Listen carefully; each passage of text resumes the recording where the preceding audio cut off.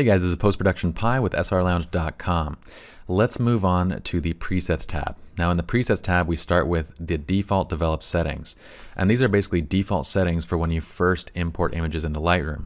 We have options to apply auto tone adjustments. I always turn that off, and I also always turn off the apply auto mix when first converting to black and white. The auto tone adjustments is basically going to make it so basically every image is automatically toned based on what Lightroom thinks it should be. Now I turn this off because most of the time it doesn't get it where I want. So I set up a general preset for importing, which we'll show you guys later on, and that's the preset that I use when I import my images. Alright, so this apply auto mix thing, when you first convert an image to a black and white, when you first hit V, it'll apply an auto mix setting, and usually it gets that wrong too, so I always turn that off as well. You have another option to make default specific to camera serial number. Now this is actually pretty useful. If you guys shoot in a large studio, or if you shoot just in your studio and say you use several different types of cameras, well, you can create default settings for each different kind of camera. So let's say one camera is maybe softer than another, or one camera has more colors than another, or whatever. You guys can create default develop settings for each specific camera serial number if you have this checked. Same thing to be able to create defaults specific to camera ISO settings. So you can create like noise reduction settings for when it was shot at 400 ISO, 800 ISO, 1600 ISO, and so on.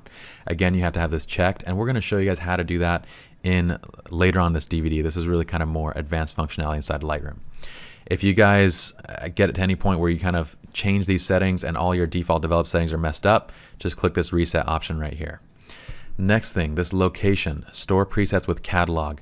Okay, I always turn this off. Why? Because all of your developed presets that are over here in the develop module, all these presets, if you turn that on, it's going to store every one of these presets inside of that catalog, meaning when you start up a new catalog, all your presets are gone again. You got to bring your presets back into that specific catalog. The only time this is ever useful is if you're transferring a catalog to a computer that doesn't have those presets.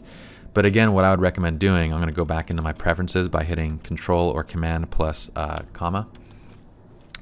Go back to my presets tab.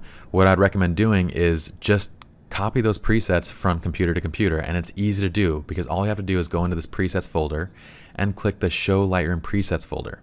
This will automatically bring up in Finder or in your Windows Explorer where the Lightroom presets are located. So if you have new presets that you have on your desktop, you just click into this folder and you drop in new developed presets right into here.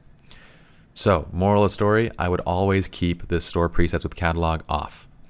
Next, Lightroom defaults. If you guys ever mess up anything when it comes to the file name templates, when it comes to filters, when it comes to whatever, you guys can always go into this presets tab and just reset out any of those to the factory default. I actually find myself rather often having to come in and restore local adjustments presets and file name templates because, say, other people that use my computer, they might kind of mess them up, or they might use their own file name templates that I don't like, or use brushes that I don't like and I just want to remove them out. So just click on it. It'll ask you if you want to restore it. Click restore, and it's back to how it was at the default. All right, guys, let's go on to the external editing tab.